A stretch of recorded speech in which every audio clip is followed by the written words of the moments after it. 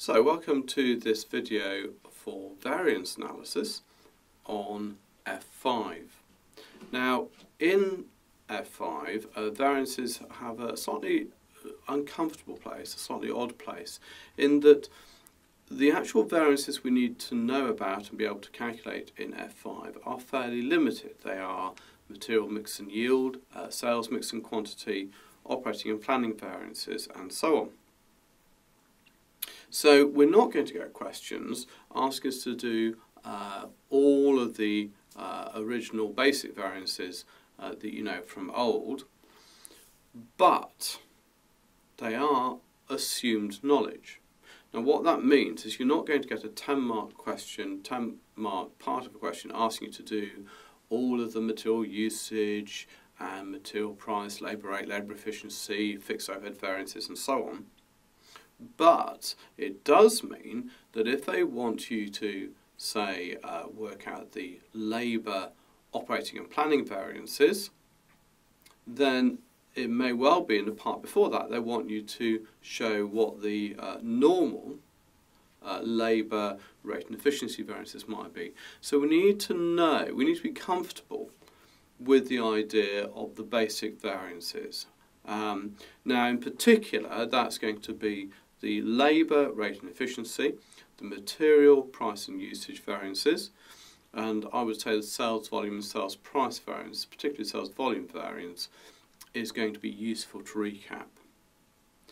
However, you're not going to be asked to do a huge operating statement and all the variances and so on. So what we're going to do to start with is just recap those.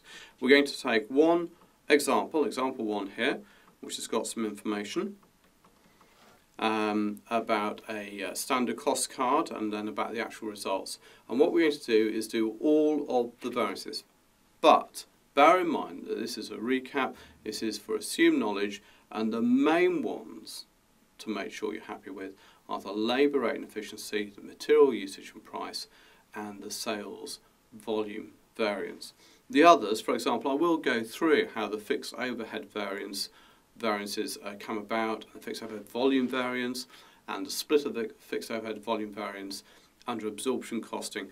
All of those I'll go through just in case people are concerned about them, but for F5 I think it's extremely unlikely that you're going to be asked to produce fixed overhead volume variances. Okay. So this is just put in place that reminder. Now, it's going to take a little while because there's a lot of variances to go through, but we just run through them and make sure that it reconciles before going on to the variances which are the focus of F5. So in example 1, what have we got? We have a standard cost card, as you can see. We have materials, labour, variable overheads, fixed overheads.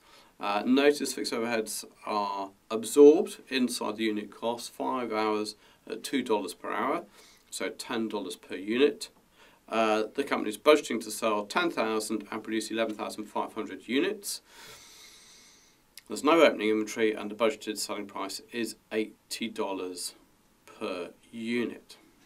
So before we start on the actual results, we could work out the budgeted profit.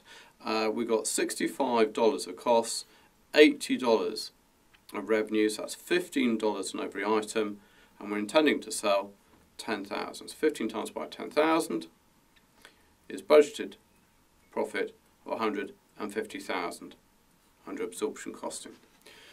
No need to worry about the fact that we're intending to produce more than we're going to sell, because that will be looked after by the closing inventory, valued at the standard $65.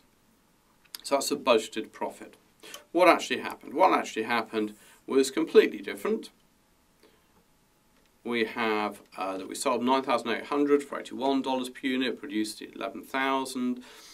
All the costs were different, the amount we used of everything was different, whether it be material or labour hours and so on. What we could do right now is just check what the profit actually was, and then we know what difference we're having to reconcile.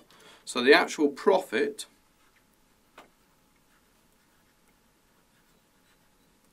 achieved was as follows.